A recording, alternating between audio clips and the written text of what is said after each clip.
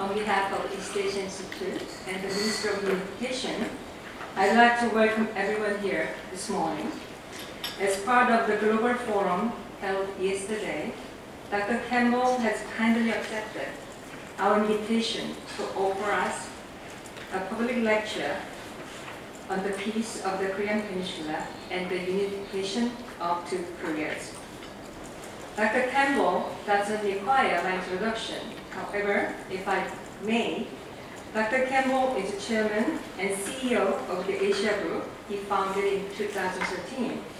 He is also chairman of a Washington-based think tank called Center for New American Security that he co-founded in 2007. As many of us know, he served the first Obama administration as the Assistant Secretary of State for East Asia and Pacific Affairs. Previously, Dr. Campbell served in several capacities in government, including as Deputy Assistant Secretary of Defense for Asia and the Pacific and Director on the National Security Council staff. For his distinguished service to the U.S. government, he received the Secretary of State's Distinguished Service Award and the Department of Defense Medals for Distinguished Public Service. And also, his diplomatic efforts were also recognized by the Queen with the Order of Australia and the New Zealand Order of Merit. Many Korean experts, including myself, came to know him through his influential policy work at the Center for Security and International Affairs, where he was the Senior Vice President and Kissinger Chair. In addition to his outstanding services for the U.S. government and policy community in the U.S., he was an academic taught at Harvard University.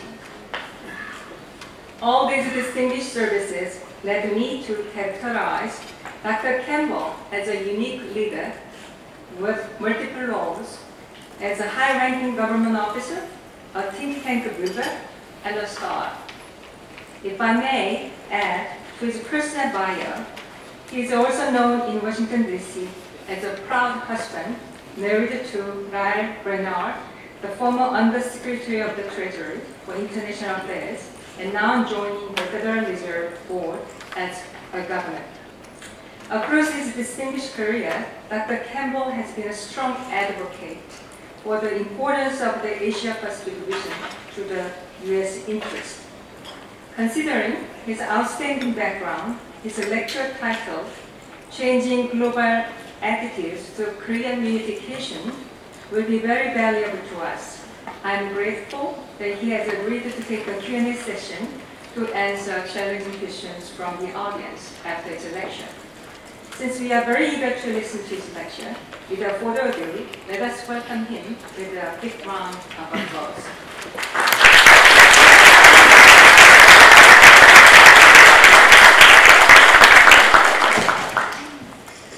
Thank you very much, President. It's an honor to be back in Korea and to be here at the Global Forum. As I look into the crowd, I see so many distinguished Korean specialists, people who've dedicated their lives and their scholarship to advancing peace and prosperity in the Asia-Pacific region. It's a little humbling, but it's an honor to be here, and I'll do my best to at least provide some insights into what we're facing currently, not only on the Korean Peninsula, but more generally in Asia as a whole. And again, I just want to thank very much the Chairwoman for inviting me here today. As she indicated, my wife was recently confirmed as governor on the Federal Reserve, and so we always had a boss in our family, but we have a real big boss now. So I have to balance my schedule with hers, and I'm just very grateful that I had the opportunity to come today. So before we talk about the Korean Peninsula, I think it would be valuable to, it's always important when you look at a particular issue to put it in a strategic context. And I came from Washington. I want to give you, at least from my perspective, sort of an unvarnished sense of what we are facing right now in the United States and in global politics per se, and what that means is specifically for the Korean Peninsula.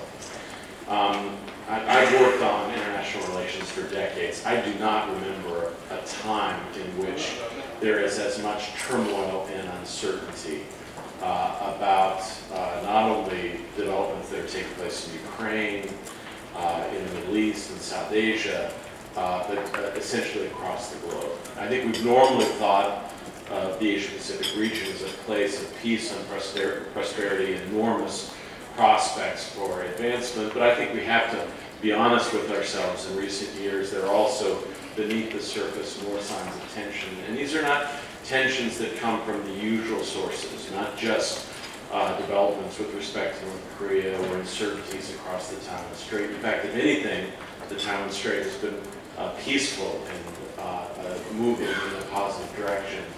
Indeed, it is the dynamics between the larger states in Asia and what that means going forward. I think at the heart of what we're facing in the United States, though, is a set of developments in the Middle East that are drawing the United States back into a series of challenges that are unforgiving. We have made profound and deep commitments in the Middle East over the course of now almost 2 decades. It's extraordinarily important that we undertake those commitments with responsibility.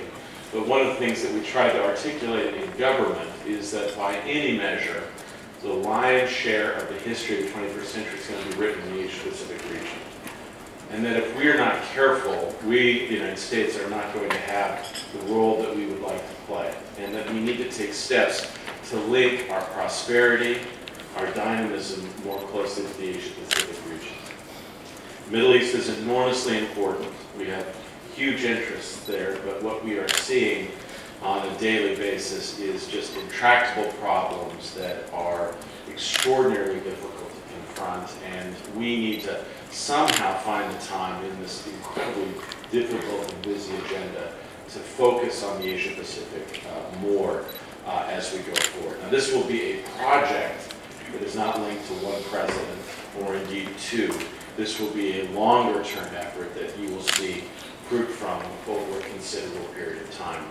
One of the relatively inane dialogues that we had occasionally in Washington was this back and forth in which someone would say, look, we're back in Asia, and then someone else would respond by saying, we've never left, right? And in truth, both of these concepts have elements of truth, and I would argue are inadequate to understanding the challenges of the Asia-Pacific region.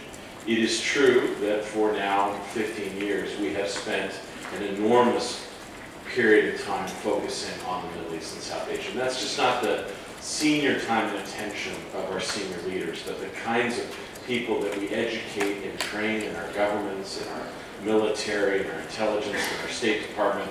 They're much more focused on the Middle East, and we're going to need to do more if we're going to be effective in Asia as a whole going forward. And so I think it is undeniable that we, in fact, have been somewhat preoccupied away from the dynamism of the Asia-Pacific region.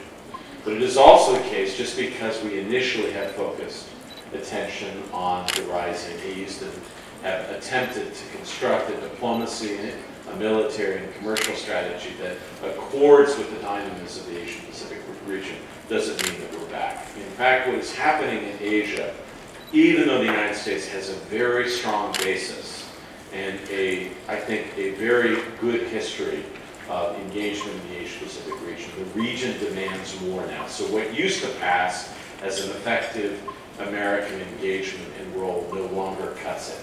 And so we fundamentally have to step up our game going forward. And those demands are unyielding, and they are required across the board, not just in U.S. strategic engagement with China, but also our bilateral relationships, and also increasingly in multilateral fora. I would argue that one of the most important contributions of the United States in the period ahead is lending our ingenuity and time to the dynamism that we are seeing in the building of multilateral institutions. And the most important thing we can do, at least for a period of time, is just show up. You would be astonished sometimes how difficult those arguments can be in a difficult domestic or international situation to make the case to political advisors why the president or the vice president or the secretary of state has to spend 7 or 8 or 10 days in the Asia-Pacific region. It is unbelievably obvious to most of us that work in this capacity, but others have questions about it. That will have to change over time as we go forward. I would also say that one of the most important things that is taking place is not well understood outside of the United States. I'm not even sure it's understood in the United States. And it has to do with what's going on between the political parties in the United States. Obviously, there are enormous divisions between Republicans and Democrats, but what is much more important is what is going on inside the parties, right? So essentially, since the Vietnam War, the Democratic Party has been profoundly divided between an internationalist group and a group that is more suspicious about exercising American power, particularly military power. And so what we have essentially seen is a strategy in the world, strong alliances, forward deployed engagement, pro-trade, that is the consequence of an unusual and sometimes uneasy alliance between internationalist Democrats and the whole of the Republican Party. And what's fascinating, for a party that before 1940 had very deep strains of isolationism and suspicion about the global order, since the Second World War, the Republican Party has essentially been united around the precepts of American engagement on the international stage. What is not, I think, as widely understood is for a variety of reasons. Profound distrust about this president, questions about fiscal discipline, worries that we're involved in conflicts unending. What is developing is a substantial fissure in the Republican Party now. And there is a very active, it's really not an isolationist wing, but a libertarian wing that is raising questions about every aspect of American engagement. I took a group of congressmen and senators not long ago to Japan, about almost 30. I was not surprised at many Democrats raising questions about the Korea Free Trade Agreement and prospects for TPP, but what did surprise me was how many Republicans raised questions about our military engagement in Asia. Why are we spending all this money? Why can't other countries step up? What's in it for us, right? And so I think one of the most important tasks for the next President of the United States and the people around him or her will be to articulate not just tactics for how to deal with these unbelievably difficult issues in Syria or Afghanistan or elsewhere, but articulating a larger vision for why the United States needs to be engaged in the world and why that matters to our prosperity. Now, I would argue that that argument is quite clear if we were to recapture the dynamism, some of the lost jobs that occurred after 2007 and 2008. The only way to do that is through a substantial increase in exports. And when we talk about what's the appropriate word for what we're trying to do in Asia, in truth, on the economic side, it is truly a rebalance. And if you think about it from basically 50,000 feet, what we are attempting to accomplish, if you look backwards, what we have done over the last 30 years is invest substantial financial capacity in building manufacturing and other kinds of service industries across Asia, and particularly in China. And China subsequently has exported dramatic amounts of goods and services, mostly goods, to the United States. That's led to some global imbalances. The period ahead will fundamentally need to involve a couple of dynamic changes. One of those will be the United States will have to be much more hospitable to dramatic increases in foreign investment. Now, even though the United States and China are remarkable beneficiaries of global interdependence, I know no two countries that are occasionally more uncomfortable with interdependence. And we're going to need to learn to accept and understand that substantial investment in the United States from China and elsewhere is going to be in our strategic best interest. But correspondingly, Asia has to become more open and accepting of American manufacturing and services to help rebalance the Asia-Pacific equation that is so essential going forward.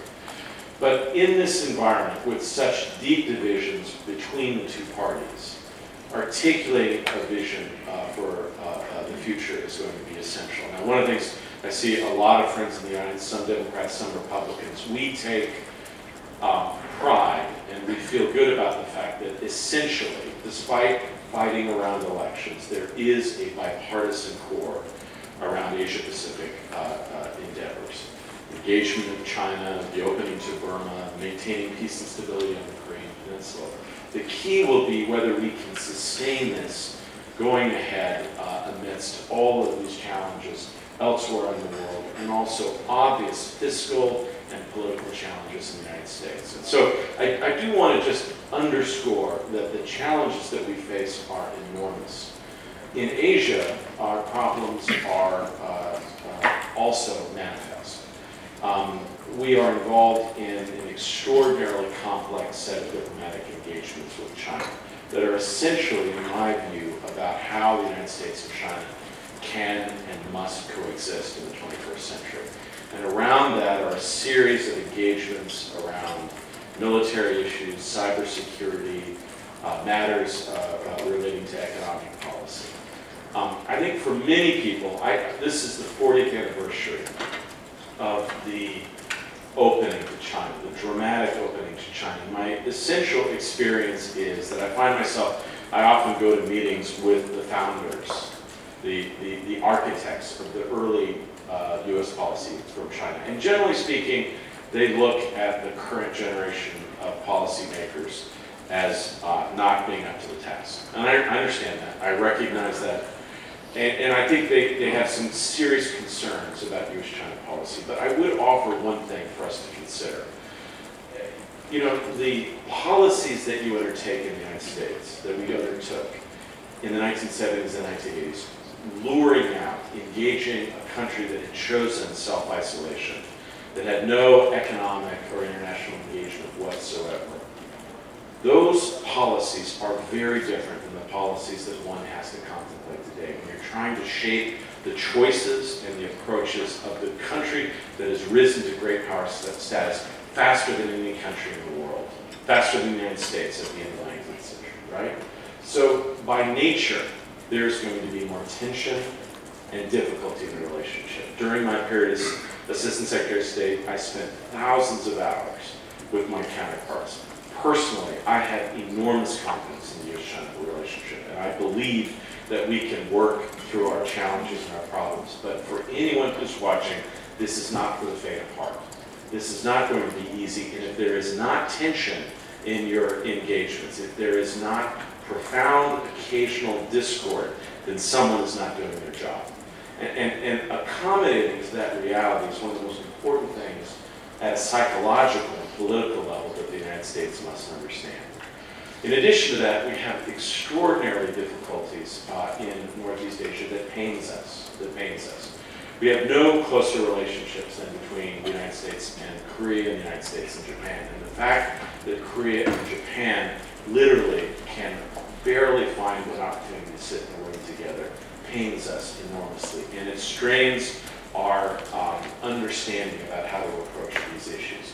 I think the conventional wisdom in the United States is that you have to leave this alone.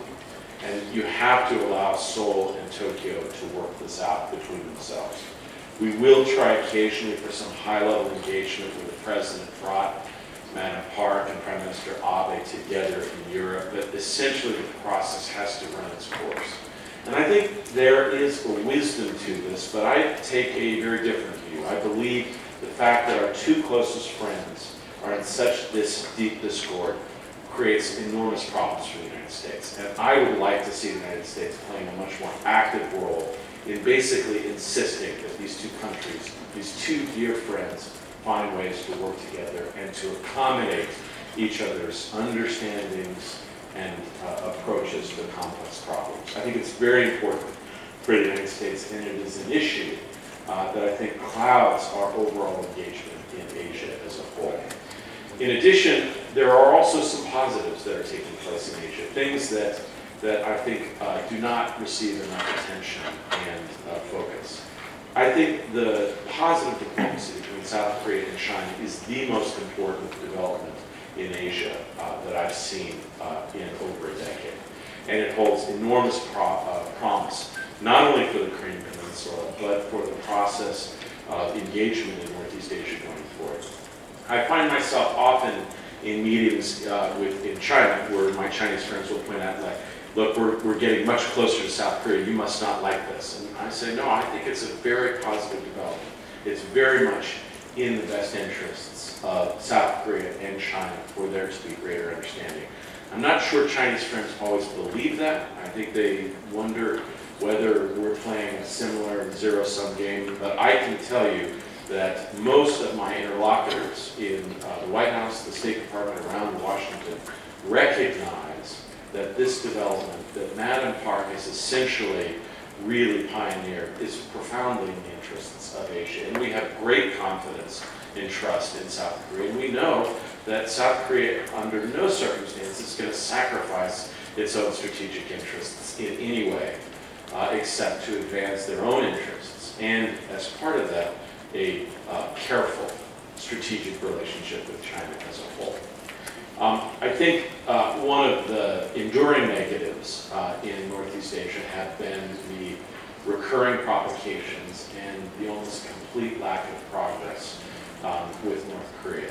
I will tell you that I worked on this. I've spent hundreds, thousands of hours over the last several years focusing on what are the essential ingredients for how we go about doing diplomacy with North Korea. Should we try secret diplomacy? Should we try to use outside interlocutors? Should we try to put together a grand bargain?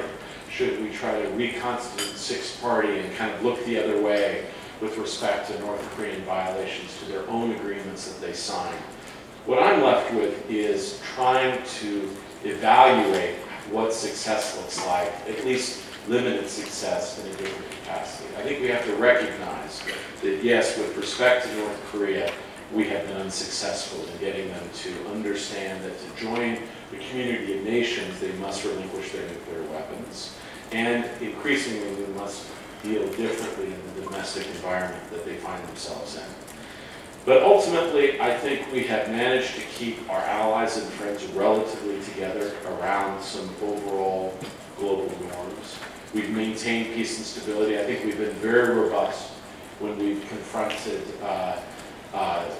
horrible atrocities like the sinking of the Chonan and the shelling of the islands. I think that has demonstrated a strong and deep commitment between the United States and South Korea, and in fact the international community as a whole. And I think over time, at least my own personal experience suggests that gradually, slowly, Chinese friends have come to understand that the thing that confronts China more than any far-fetched idea of containment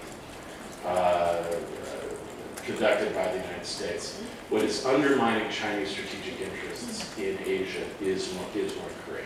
That with every provocation, with every step, that North Korea is creating a security environment that is antithetical to China's strategic interests. And they come to appreciate that. I heard a very senior Chinese friend, he had served basically at the very top of the Chinese government in the Wu administration. He had just come back from South Korea, and he had witnessed also the very positive and productive, multifaceted visit of Xi Jinping to South Korea. And with a smile and sort of a smirk, he said, increasingly it dawns on us that we have chosen the wrong Korea. And I think that sense is permeating strategic environments in Beijing and elsewhere. That does not mean that we will see a whole-scale change in North Korean policy in China. That's just fanciful.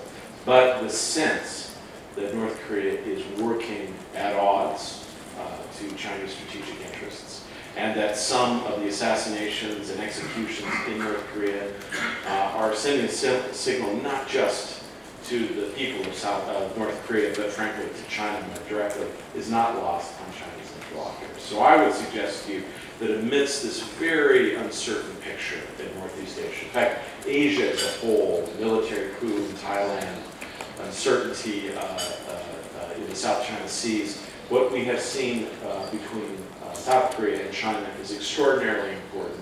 And I would hope that over time that dialogue will extend beyond simple issues associated with advancing trade and exports to looking carefully and very discreetly at the future of the Korean Peninsula. Now, I would suggest to Korean friends that one of the most important things that Koreans can do is to take a page from Chinese foreign policy. Now, if you ask yourself, what is the greatest success of Chinese foreign policy?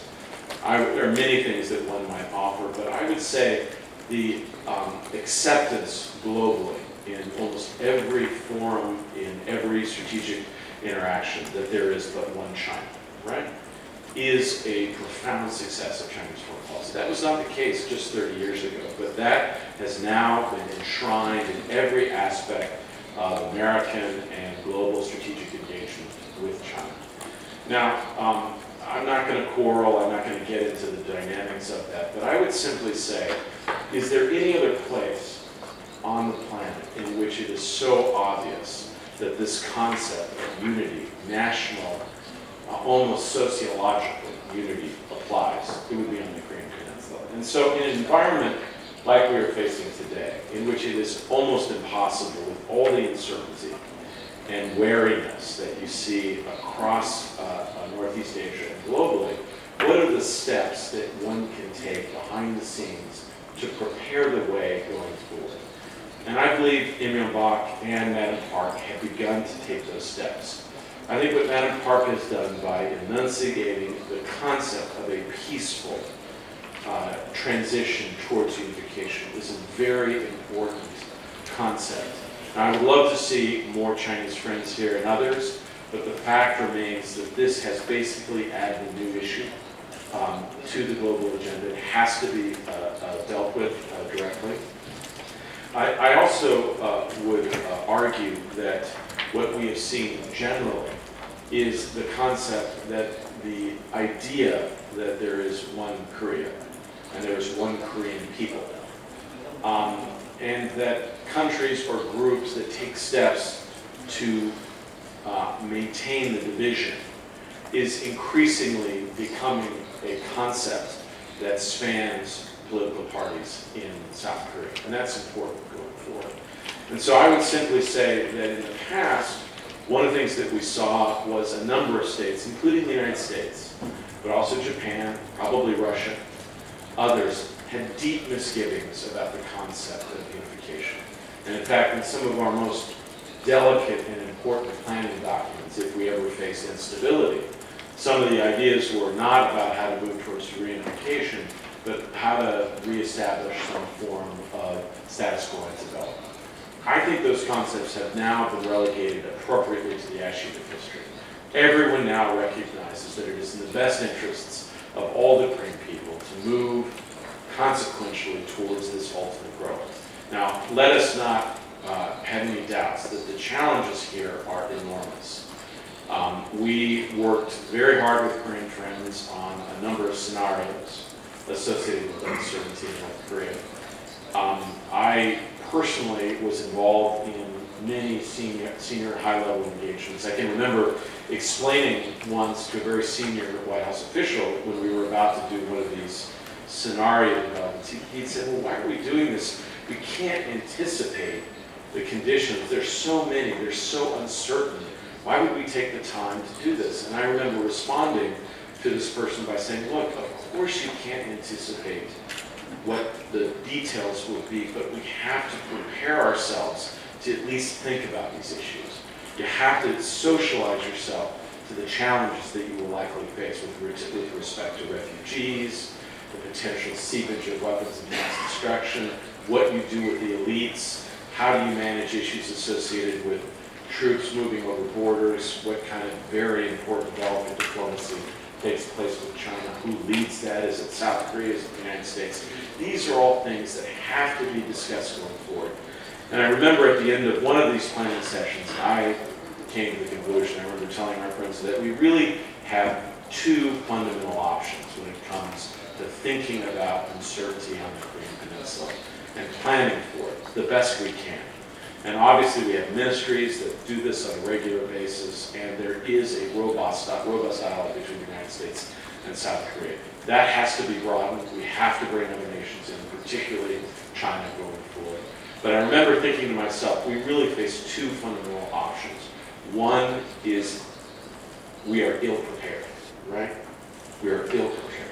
And the other is that we are really ill prepared, right? And so we must constantly strive for the first, right? We must simply be ill prepared. And we must do everything we can to take steps to think strategically and creatively about the way forward, but recognize that if and when this happens, and I personally believe it is a when, not an if, it will pose the greatest challenge to international diplomacy that we have faced since the fall of the Berlin Wall. And in many respects, more difficult, I think, because of the uncertainties that take place between the United States and China. At the time of the fall of the Berlin Wall, there was much greater understanding between the United States and the former Russia and the Soviet Union than there is today between the United States and China. And I take no pleasure in that going forward. So what do we do in the period as we think? We plan. We create a clear public dialogue and understanding about the notion of one Korea, and make it part of every aspect of diplomacy and really sociology of how do we think about Korea going forward. But there are other practical steps that we should take. The United States in the past has done an enormous amount to support information into North Korea. Some of those programs have been cut. I will tell you, our good friend Frank Januzzi was the author of many things that allowed us to support these efforts for years. But we can do more. Information into North Korea is going to be extraordinarily important. And there are a number of ways that we can do this to be more active. Secondly, last year, the United States took in less than 50 North Koreans that left the country. South Korea has been very generous, but other countries have to step up and help to train and prepare a generation of North Koreans that undoubtedly at some point in the future will have opportunities to return. And so we have to think about that. We have to think about it in a constructive way. I also think that we must always leave the door open for dialogue with North Korea. We cannot put North Korea in a set of circumstances where it feels like it has no other options. But at the same time, I think we have to be honest with ourselves and recognize that when we have tried to give North Korea choice, right, and we've done this for 20 years, you can either choose a course of engagement with the international community, support for your country, more economic engagement, or you can live in relative isolation and hostility and maintain nuclear weapons. And the North Korean answer has always been both, as opposed to the choice, right? And they've tried to finish that. It's not clear that we'll be able to come up, frankly, with a strategy to try to accommodate this. I would love to see the six-party talks restart, but I do wonder whether it's going to be possible and whether we'll have to contemplate new forms of dialogue, perhaps smaller groupings that will allow really a clear dialogue with North Korea. I do want to say one other thing, if I might. If we face real serious provocations going forward with North Korea, I think we have to keep one option open. And I just want to be clear about this. When I worked at the State Department, you learn a lot of things in government. You learn a lot about what you thought compared to what actually is. I thought North Korea was the most heavily sanctioned country in the world from the point of view of the United States. Nothing could be further from the truth. So when we have tried to lift sanctions in Burma and Myanmar, it becomes very clear that Myanmar is sanctioned about 10 times more than North Korea is. And it came as an enormous surprise to me.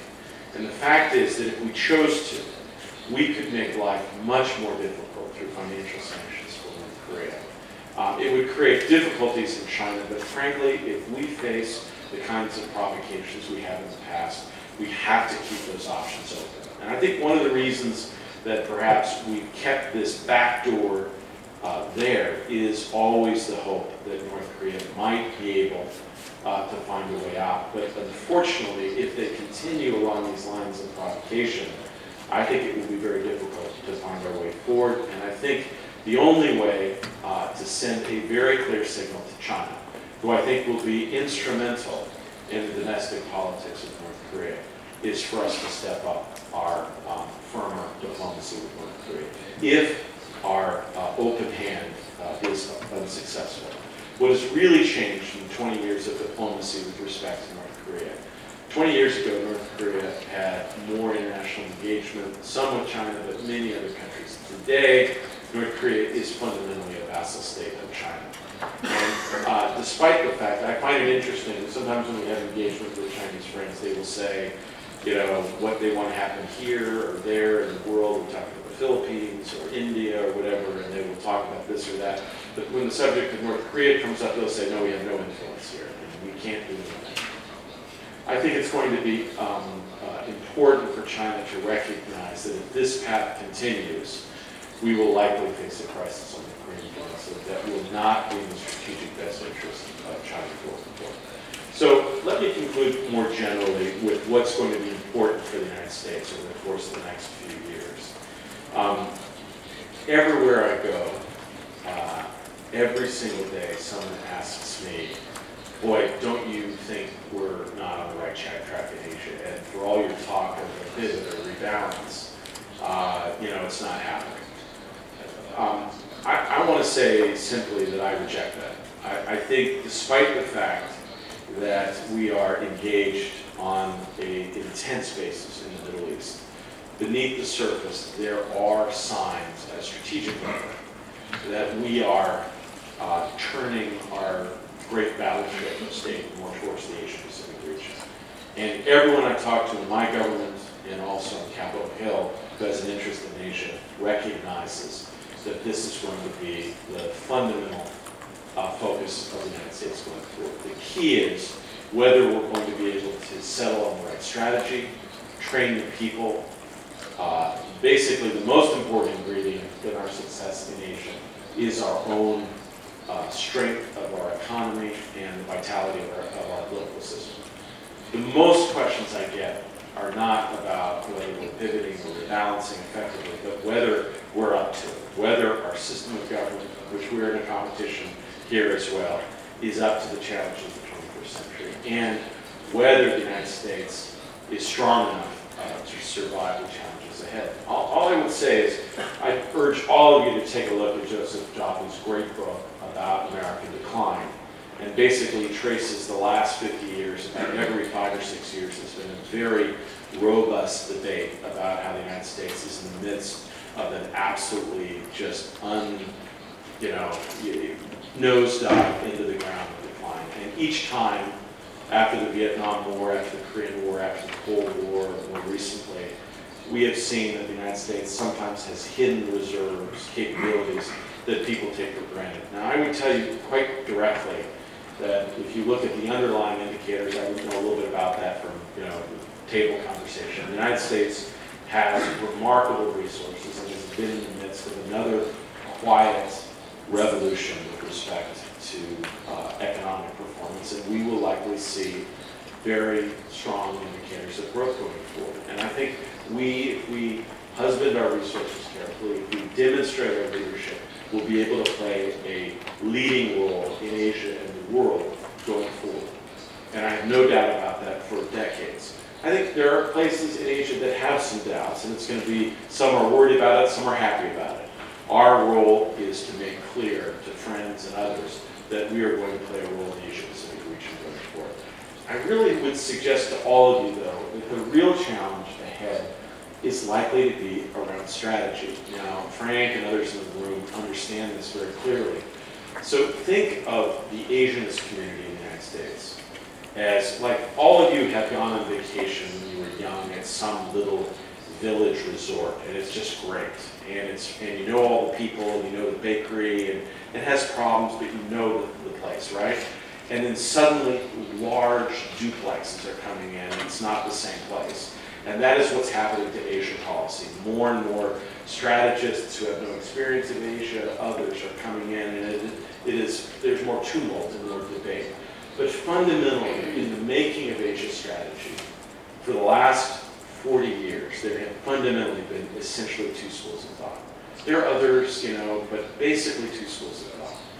And I would tell you what we tried to do was to indicate that those two schools of thought were inadequate to the challenges ahead. The first school, which is the one that has been animated at the White House at the most senior levels of our government for decades, is the idea, perhaps not always expressed directly and openly, but that if you get China right, and if you focus your strategic energies on developing this relationship with China, then the rest of Asia will fall in place, right? So it's the pinwheel strategy. And I see a few people shaking their heads in the crowd. Trust me, this is a very important strategic strain in American thinking. And it really begins at the time in the 1970s. Now, the only thing I'll say to that overall approach, U.S.-China relations are extraordinarily important, and they cannot be shunted aside.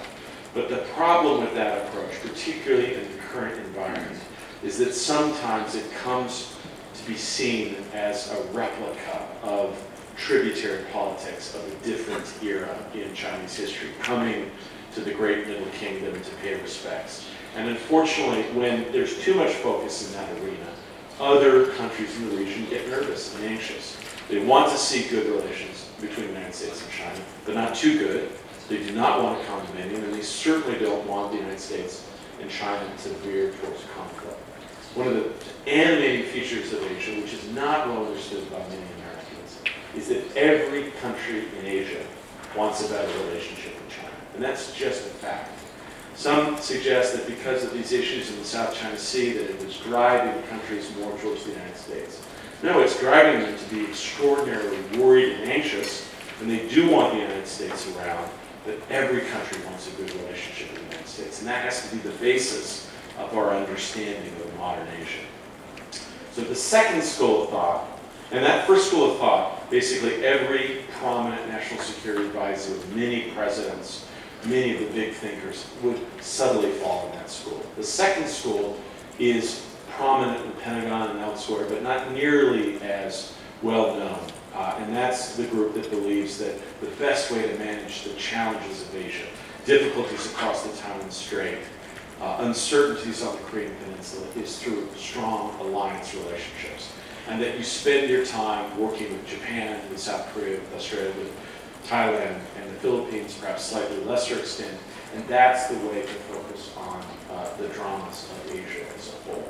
I think one of the problems with that approach, not the problems or the challenges, is that often these details are extraordinarily difficult and time-consuming. How long is the runway at a military base? What do you do with the fuel that's deposited there? Who has to pay for it? It is a series of intractable, difficult problems. And it's not as sexy or romantic as Kissinger and Zhou Enlai sitting and talking about the French Revolution, right? That's not as captivating, but it is nevertheless necessary. So I think what Secretary Clinton tried to do, and hopefully I believe will be an enduring feature of American diplomacy, is to articulate a vision that neither of those approaches are adequate, and that we needed a new, much more comprehensive vision that articulates an American role in the 21st century. First and foremost is a recognition that our alliances are at the heart of what we're about in Asia, and that we must do what we can to sustain them. I will say I'm very proud of the fact I do not believe U.S.-South Korean relations have ever been stronger, and I think that's an important feature of stability going forward. But one always has to recognize and pay the appropriate respects to these strategic alliances and to begin to expand on them as well. Secondly, recognizing that a better relationship with China is essential, and to focus attention on that, and recognize that one of the most important things going forward is not erecting large sort of billboard-like, great new strategic partnership, right? So we've spent an enormous amount of time working on the banner. What really needs to happen now in the time ahead is the United States and China have to build habits of cooperation on climate change, on issues associated with dealing with humanitarian response, every challenge that we face in the Asia-Pacific region. And I will tell you, my biggest frustration working in government is I tried on innumerable occasions to get China to work with the United States constructively for a host of reasons, bureaucratics, suspicions, I'm not sure what else.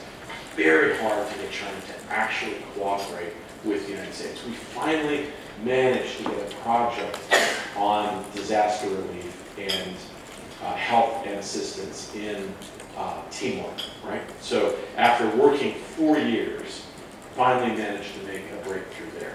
That's just not the way that's not going to cut it in the 21st century. We're going to need to break through China's resistance. Now, recently, President Obama, some were concerned by this, talked about being free riding. Very much upset China's friends. I accept that. It's hard to hear from a chief executive. But what's clear is that we must, of course, there are aspects of the international community, the operating system of Asia, that China wants to change. But that does not mean that there aren't areas that China can work more actively with the United States. I would have loved to see, when Susan Rice was visiting Beijing, a more active commitment on the part of China, recognizing that what is going on in Iraq affects their interests, and that joining more with the international community is in their best interests. And I would have put a lot of pressure and a lot of things on the table to get more active engagement from China going forward. But recognizing that building this relationship with China is going to be difficult, but it is essential. And what I would suggest to you is that fundamentally we are involved in two different kinds of conversations. And I know that people don't like this phraseology, but essentially what we have been about for decades now is to try to get China to understand that we need a 21st century relationship in which they work to sustain the operating system that has been so good to China in Asia. Rules, laws, freedom of navigation, open discourse on commerce and the like, and to lend a hand into supporting the best 40 years of China. And despite the fact that there's an enormous amount of strategic commentary in China about the nefarious, underhanded actions occasionally of American friends, I would defy Chinese friends to come up with any other country that has spent as much time supporting China and helping China over the course of the last 50 years. It's a very important feature of American foreign policy, which we are frankly proud of, and we want to continue going forward. I think what China sometimes prefers is, rather than a 21st century conversation, really a 19th century one. What I have found in every discussion around a joint statement or some sort of communique is China wants from the United States an agreement that there will be areas around China that are essentially about spheres of influence. And one of the things that we have to be careful about is that we're not in the business of subjugating whole regions and groups of nations to live under domination. It's not in China's interest, frankly, certainly not in those countries' interests, and it will not help us in the maintenance of peace and stability. And so this interplay will continue between the United States and China, but ultimately, I'm confident that both nations, despite the strum and drum, are committed to maintaining this relationship in the 21st century. We don't have another choice, ladies and gentlemen. This is our destiny. We must learn to work together, and I myself am quite confident that the United States and China have the wherewithal to do it. And I will tell you, despite all this discussion in international relations theory that we're destined a rising state and an established state, looking at the case studies, I would say the most important feature that is different about this rising state, particularly with respect to Germany before the First and the Second World Wars, the international community denied Germany its proper place, did not encourage it to play a role, in fact shunned it in international stature. If anything, the United States has gone out of its way to encourage China to play an active role, insisted expanding into the G20, working on global trade pacts, asking them to participate. It has been China that has been more recalcitrant about participation on the global stage. And so I'm confident that over time that we can find that common area where the United States adjusts some, but also China recognizes that we're not going anywhere in Asia, and that we have strategic interests here, and they need to understand it. But our strategy cannot end there. We must have a much more activist multilateral stance. So we must be much more engaged and enthusiastic, working with partners, sometimes not leading initiatives, sometimes supporting them quietly in the East Asia Summit, in the ASEAN Regional Forum. Now these organizations sometimes look to others just like alphabet soup. Nothing could be further from the truth. When you're actually in these meetings, you recognize they matter enormously. They have to be imbued with stature and with commitment. And one of the things that we learned from Europe is that when organizations build secretariats, now this may seem hopelessly bureaucratic, but it is in fact the case. When they build secretariats at NATO and the EU and in the OECD, they start to take on momentum and capacity. That process is beginning in Asia. It must take off. We have now an institution set up in Jakarta, but more needs to be done going forward. But multilateral, minilateral engagements are critical. I'm a Democrat.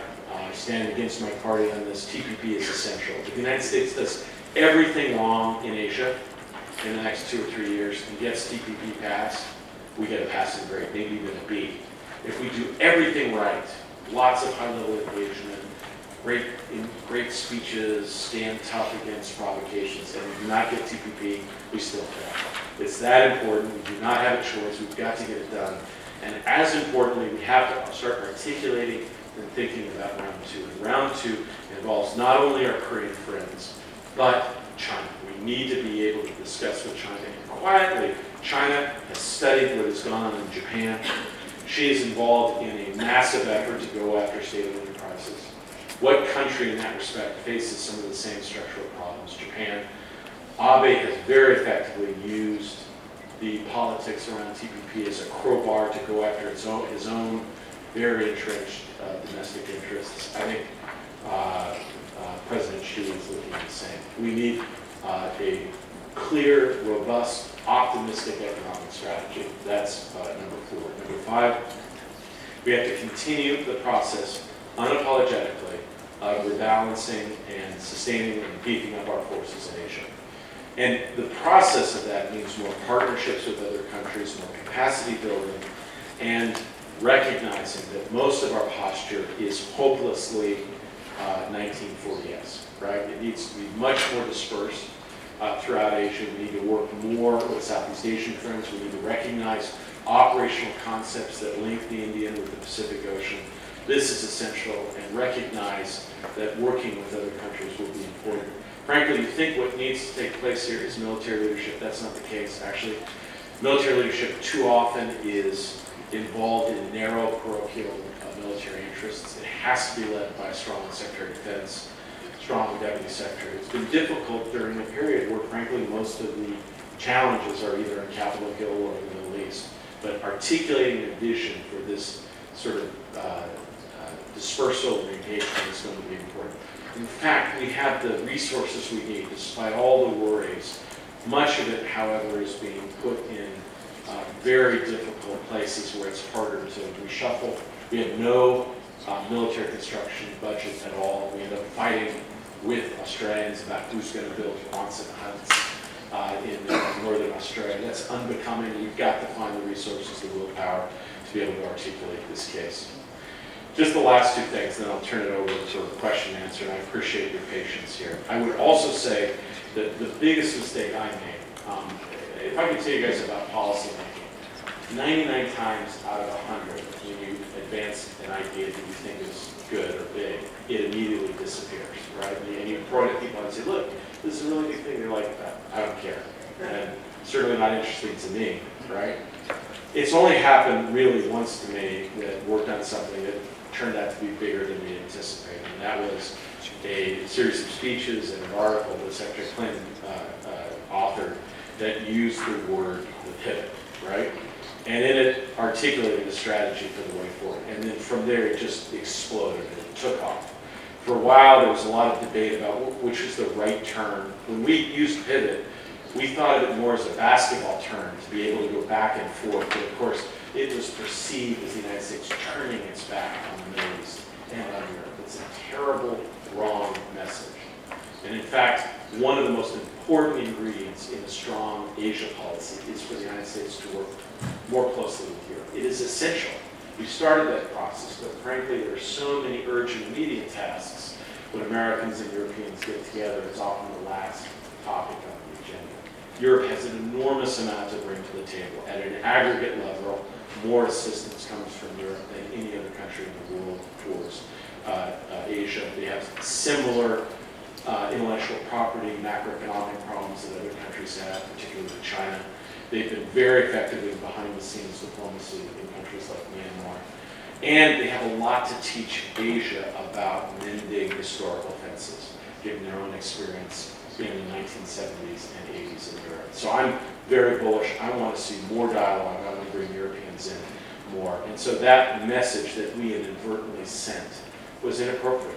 And I wish I could go back and do some of that again. But frankly, it was not anticipating the way it took off. I remember people would stop me sometimes and ask me, like, about what does this particular line mean? And I remember thinking, I wrote that, I edited that late at night. I have no idea it's even there. They're treating it like kind of a biblical statement, and then how to think about it. And just one funny aside, that for a period, the White House, the NSC, didn't want us to use the word pivot, and we were pretty much instructed that we would use the word rebalance. So some of us were sent to re-education camps. I had to, if you've seen the Killing Fields, I had a red scarf and a coat. I dug at the trenches, and so I always used rebalance for several months to find that the president preferred the term pivot. So we found ourselves in sort of an awkward sense. But the truth is, the concept underneath it is just a recognition that really the future belongs to the Asia-Pacific region. The United States has to step up its game. But still, I have tensions about that topic. I'll tell this to the president. Not only do I have a great wife and I have great young children, I have a 6-year-old daughter who dances ballet. Before I left, my wife was voting on one of the Fed things, and I took my daughter to ballet. A couple of weeks ago, I was in the same ballet class, and a very charming 18, 19-year-old teachers telling all the girls in their little pink tutus, now girls, pivot, pivot, and I'm getting more and more agitated. The more she talks, and I almost stop and say, don't you mean rebalance? Anyway, so it's an honor to be here. Ultimately, we have enormous challenges on the Korean Peninsula. The larger context is difficult. But frankly, if you're going to confront problems and challenges, you want to do it with good friends. And despite difficulties and challenges, there's no relationship in Asia that I'm more bullish about and more optimistic about than the United States relationship with South Korea. And despite our difficulties and sometimes our back and forth, ultimately we have built a tried and trusted relationship that's based on defense, but now not just defense, it's people to people, it's innovation, and the like that is remarkable, and it will be enduring. Thank you very much, President.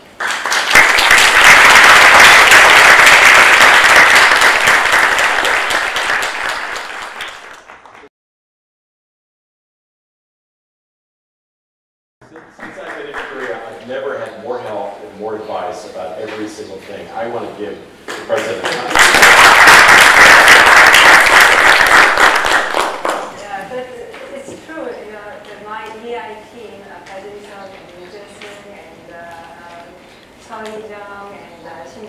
they worked months to make this happen today.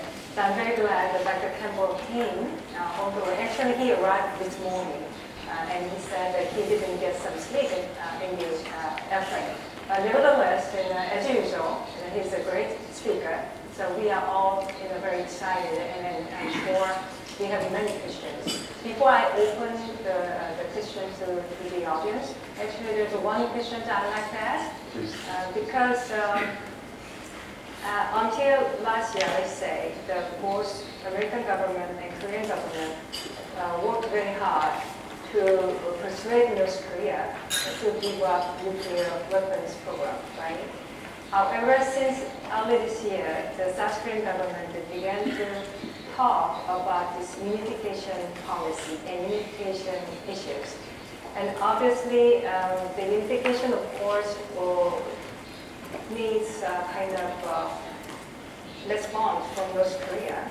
And we need more better dialogue and open dialogue with North Korea. It will be really set up a more substantive for unification policy, because it must be acceptable to both parties of the peninsula. So it's we are in a dilemma situation where we are pursuing this very tough policy to denuclearize North Korea. We have to seek some cooperation to invite North Korea to talk about the unification agenda. So there is a kind of need for South Korean government to implement more flexible approach to these two important agenda, and obviously that is related to the American corporation, I guess. So how can you advise the South Koreans on this issue, pursuing two rather seemingly contradictory agenda, the nuclearization of North Korea and also the cooperation toward becoming a one Korea thing? Thank you, President. And if I could, I'd like to just offer maybe some slight nuances to that interpretation. I think the primary initial target towards the concept of unification is not North Korea, it is China. And having China recognize that the direction of history and the necessity of change. This will not be something that will happen immediately overnight, but will build and will be discussed more generally in China over time. And so I don't think we can have any particular optimism that in the current environment that the North Korean leadership is going to say, I don't know why we didn't think about this. Unification, great idea.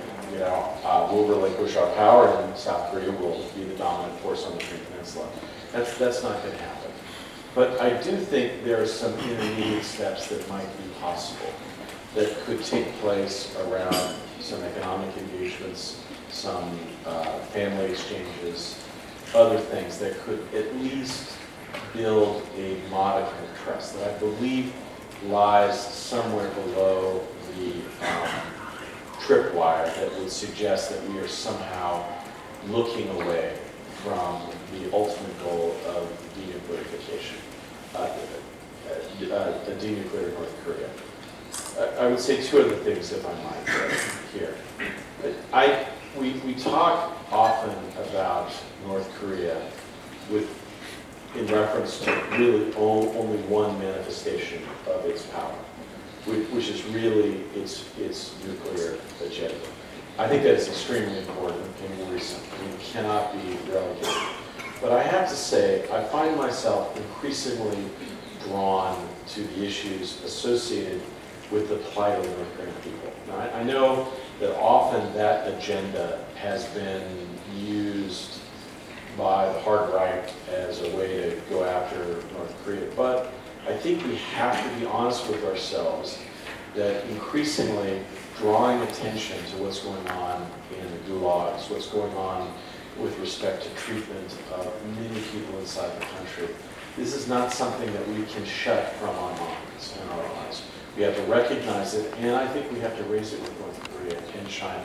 As difficult as it is, and as little as North Koreans want to hear about it, it has to become a more regular theme in our diplomacy, as it is in almost every other situation with such an abysmal human rights record. What I thought you were going to ask, Madam President, about North Korea was that essentially what we've seen, the response that we've seen from North Korea, I'm not sure it's a response, but certainly what we've seen in recent months as the talk of unification and the analysis of it has spread in South Korea and indeed in Northeast Asia, what you hear in a defiant tone more from North Korea is that we are a nuclear power, and we're not going to give that up. Ultimately, down that path creates real difficulties for us because, in fact, North Korea did sign up for a number of agreements and understandings that have to do with its nuclear status. And I think if any of us decide to go back to fundamental negotiations and not regard this as our foundation, I think it would inadvertently send the wrong message, not just to North Korea, but to other would-be proliferators. So I recognize that we're in a very delicate phase right now. And the United States and other countries have been very clear about what our demands are. But I will say this, I think the next phase of diplomacy, in the past, it has often been the case that the United States, or maybe the United States and China, has been the driving force on diplomacy, on the Korean Peninsula. And I think that has sometimes been quietly difficult for South Koreans.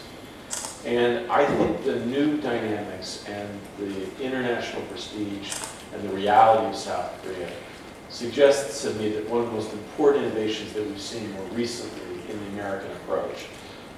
South Korea may be a little bit unhappy with the sense of firmness on the part of the United States. However, we're clear that South Korea is increasingly taking the lead in defining the parameters of engagement with North Korea, rather than having to wait in the back. Now, it is clear that North Korea sometimes does not prefer that, but South Korea is stepping up to play that role more.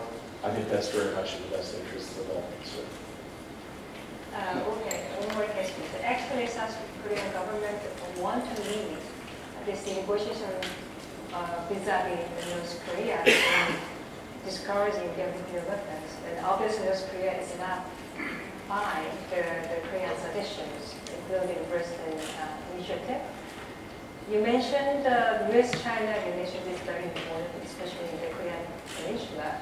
How do you see kind of a converging interest between USA and China in persuading North Korea to give up nuclear weapons program? Well, those are the way you present it is the hardest, sort of the most stark possibilities. I think the more likely dynamic, I think, frankly, the United States push too hard, even in private. I think there is distrust around these issues between the United States and China. We have a few areas of common ground, but there is a lot of anxiety. And so I think the prudence would suggest that Beijing and Washington have to be very careful here. My own personal view is that what needs to happen is the United States and South Korea must weigh in more with China to put pressure on North Korea to move forward on some form of diplomacy. My own personal view is that China has the wherewithal to make that happen. We've seen China, when it needs to, use pressure very effectively with Vietnam, with the Philippines, when those countries are moving in directions that they feel are not in their best interests. Taiwan. I would think that what we're seeing with North Korea would basically be classified as taking steps that are not in China's best strategic interests. And a little bit more private pressure from China to North Korea, I think, would cause the leadership there to recognize that it has very few friends, and it better be careful not to alienate its really last true and important one. Thank you. Let me open up to the audience. Okay, John first. At one point, when you were talking about the need to be either ill-prepared or really ill-prepared for an eventual North Korean collapse, an eventual change on the peninsula, you said that you're talking to the South Koreans about this, but you really need to reach out and to engage China too. Amen. But for a long time now, the US government has been reaching out to China to try to engage it in just that kind of dialogue. And these shutters have gone slamming down. China simply does not seem prepared to talk to you about this very important matter anytime soon. What do you think might be our next step? Ambassador, thank you, and I hope I get a chance. Your predecessors were always terrific, Norway and others, would always come through Washington. Some of our most interesting insights came from your views and examinations on the ground. So I hope you'll have a few minutes to talk with me while we're here. Let me say that it is not true that we have not had dialogue with China. We have had a couple of dialogues with China, but they are uneasy. And I'll just give you an example. But the most successful one probably took place in the 1990s. That's a long time ago. And the ground rules initially were that we would talk, we would paint a picture of where we are, and the Chinese would listen. So that was the ground rules. So there was very little back and forth interaction. I think what has happened subsequently is, in truth, there's no country that uses track 2 more effectively than China. And so sometimes when issues are not right or too sensitive, they are often used, explored in the track 2 arena, oftentimes with South Korean friends. And we have had some very interesting discussions, and frankly, a lot of important analysis has taken place more generally. I think the worry on the part of Chinese friends is it's not so much they are wedded absolutely to the status quo. I think they would be prepared to accept certain aspects of adjustment over time. But the actual confronting of that reality is extraordinarily difficult.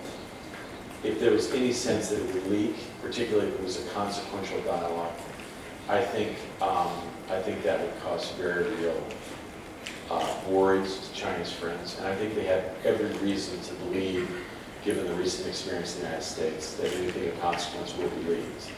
So I think there are a lot of reasons that animate their anxiety. I would say more recently, Ambassador, your analysis is correct. We went at the highest levels in the most discreet possible way, and we had some general unwillingness to have that kind of strategic engagement at the level of the National Security Advisor and why. However, there was also a quiet understanding that certain track twos, and I think we believe that some of that information, some of those views, have trickled up to the higher levels inside the Chinese government. In the current environment, though, with all the uncertainties, the Chinese government is not prepared to accept the idea that they would play a role that might lead to instability or uncertainty on the Americans. Please, Kurt. Thank you very much for your lecture. Wonderful as usual. So, my question is very simple. I don't know about the answer. How do you see a role of Russia and Russia-American cooperation in Asia-Pacific? Yeah, thank you very much. And I want to commend my friend who does some of the best analysis on leadership issues in North Korea, and I've always appreciated his counsel. Look, the truth is, we're in a very difficult situation in which the focus of Russian and U.S. policy currently,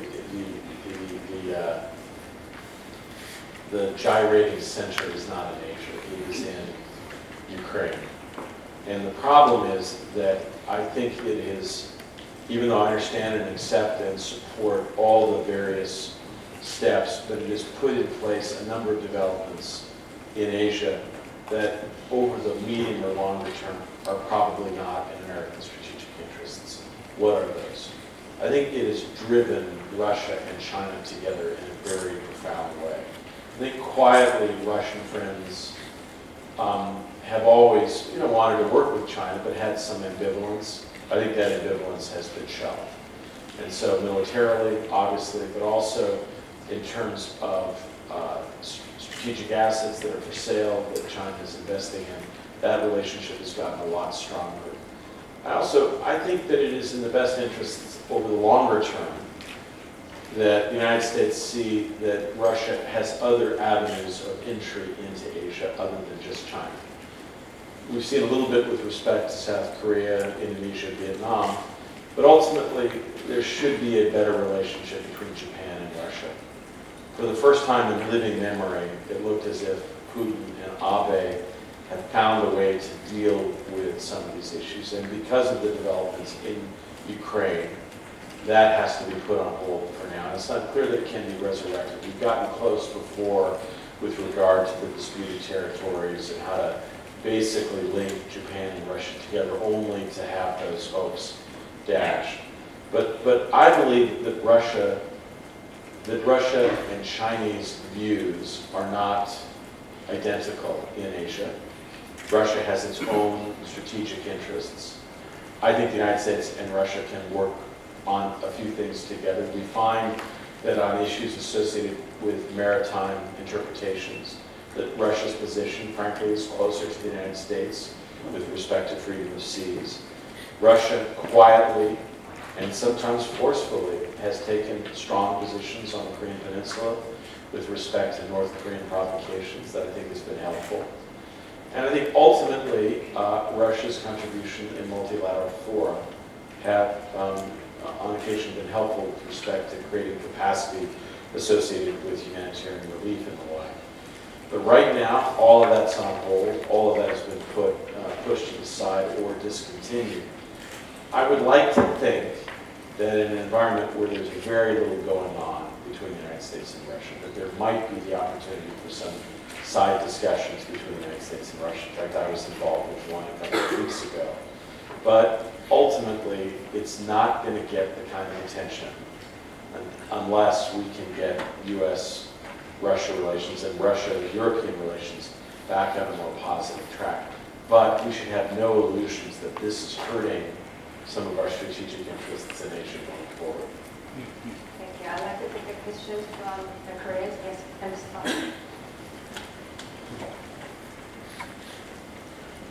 thank you very much for the wonderful lecture. My name is Park. I used to work at Foreign Ministry as an ambassador to Finland. It's kind of a revelation that where were you ambassador? Sir, I'm sorry to say. Finland. Thank I'm you. actually at Washington. Yes, I remember. Speaker of the National Assembly. Anyway, it's quite a revelation that you said that the level of sanctions on North Korea is much bigger than that we had vis-a-vis Myanmar, maybe 10 times bigger. It's quite a revelation. And then my question is, why don't you try it now? Do you think you can do it without help of China, for instance? And can it be effective? Look, in the last 5 years, we have learned an enormous amount about financial sanctions. And they've been applied in a number of circumstances quite effectively. If we chose to, it may create unhappiness in Beijing, but we could do it. And it would have a very consequential impact on North Korea. I'm not sure in the current environment, though. I think we have to be closely aligned with South Korea. I also think, and we need to recognize that that there are consequences to movement. It would raise tension substantially. So I would not do it without a deep provocation from the North. But I'm simply pointing out that what we have seen with respect to American sanctions in Iran suggests to me that if we sought to, we could make life much more difficult in North Korea than we have. And I want us to recognize that that is another arrow in our quiver. I would personally not advise using it unless North Korea took steps that were deeply empathetic with the maintenance of peace and stability. But I would be very clear with them and China that we'd be prepared to take those steps if they did something that harmed South Koreans or created a military crisis that was provocative in a way that threatened the maintenance of peace and stability. thank you. Other questions from? Yes, over there. And can I also say, Ambassador Swarman, I think I probably was a little bit general there. I would simply say that the sanctions regime on Myanmar combines about 15 different interlock. And untangling it is very difficult. It's very difficult to invest, very difficult. We have a much less robust sanction regime, and we've never really gone after financial sanctions in North Korea in the way we have in Iran. I should have said it more precisely, and I hope that's the way it's captured. Yes, correct. I am Professor Jung. My question is that in early 1990s, you withdrew the tactical nuclear weapons from the peninsula, expecting that North Korea could keep their promise to go to the denuclearization of the peninsula. However, for the 10 and more years, the situation has been worsened and worsened. So, do you think that why don't you reintroduction of the U.S. tactical nuclear weapon to the peninsula, or at least you can acknowledge that South Korea can do reprocess procedure of the spent fuel that is very dangerous in the sense of tactical reason, because we have no more storage space, and also as well as we can prepare for the possible reprisal weapon against North Korea. So, you have any opinion that? Well, I mean, they really are two separate issues, and when Korean negotiators talk about the 1-2-3 agreement, they do not talk about it as a precursor towards building a nuclear weapon. I know you understand that, Professor, and in fact, it takes pains to try to convince the United States interlocutors that that's not what they have in mind. I would simply say one of the most important ingredients in effective American strategic policy in Asia is the regular, at a high level, enunciation of our deterrent policy, which requires important understanding of the nuclear umbrella. And I think we have the wherewithal, militarily and strategically, to make a very clear statement that South Korea is under that umbrella. I do not believe personally that the application or the reintroduction of new tactical nuclear weapons is important in that larger equation. In fact, I think it could be perceived very negatively in South Korea and would likely trigger a series of re-examinations that I don't think would be in the strategic best interests of South Korea, the United States, other countries as a whole. So my general proposition to you would be, let's take the 1-2-3 agreement on its own. Our negotiators are working towards that.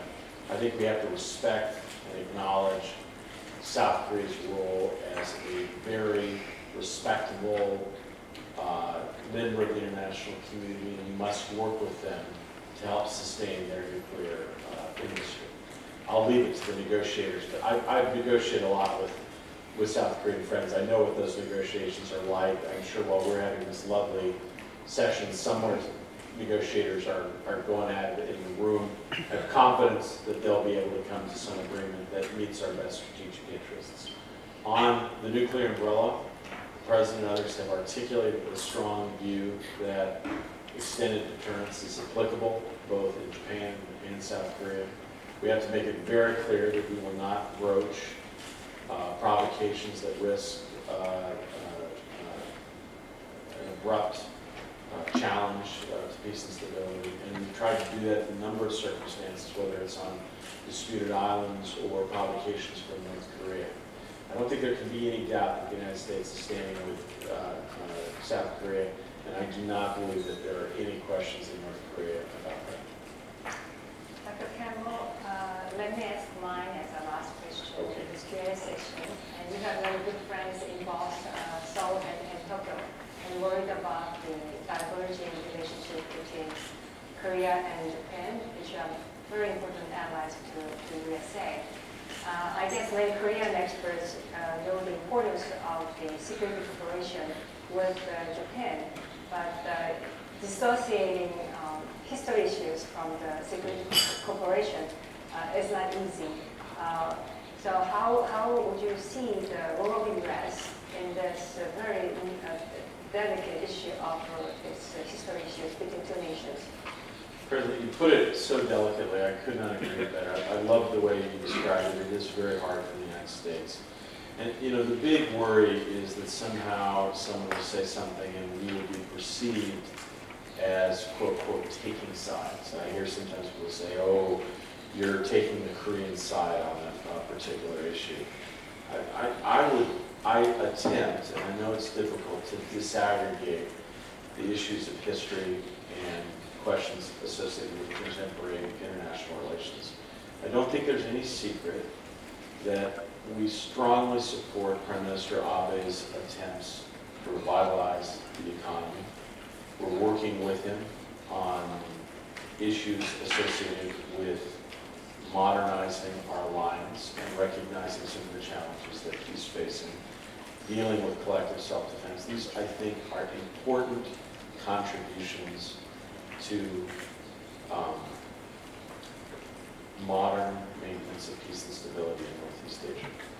I also think that the idea that what we're seeing in Japan is somehow akin to Asia in the 1930s is inaccurate, wrong, and frankly insulting to Japanese friends.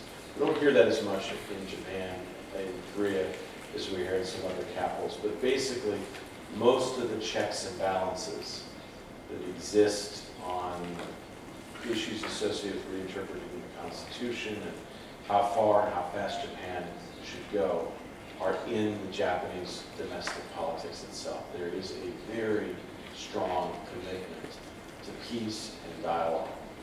So I would just simply say that a lot of this is unfortunate in that respect.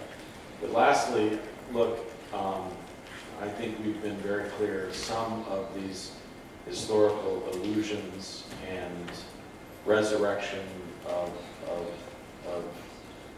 perspectives are not in the best strategic interests of Japan or the region as a whole. And our preference would be to leave, sometimes people say, let's leave history to the historians, let's focus on modern issues. That's trite, probably not possible in all circumstances. But ultimately, some of the issues that we have seen, quietly we tried to advise Japanese friends about why some of those interpretations and positions are not helpful and create hurt feelings and frankly do not advance Japan's strategic interests. Hopefully over time that we will be able to communicate these concepts and these views in a way that are deeply respectful to Japan, but also clear with respect to our own values and our own beliefs about what transpired historically. So it puts us in an incredibly delicate position. And you've seen what I've just done, which I've tried to answer a complex issue, and it took me 5 minutes to try to talk about it. And I'm sure that some part of that, as it happens every time, is taken out of its larger context.